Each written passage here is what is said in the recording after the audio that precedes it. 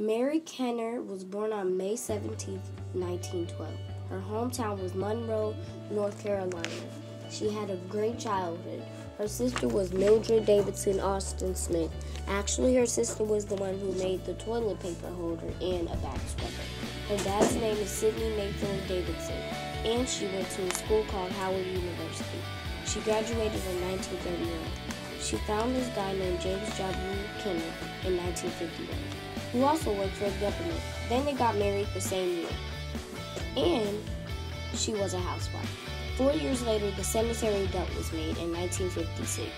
It was made for women on their cycle. She had a business field of Washington, D.C. area. But she started feeling sick later and died on Jan 13, 2006. She was 91 at that time. And buried Jan 20, 2006.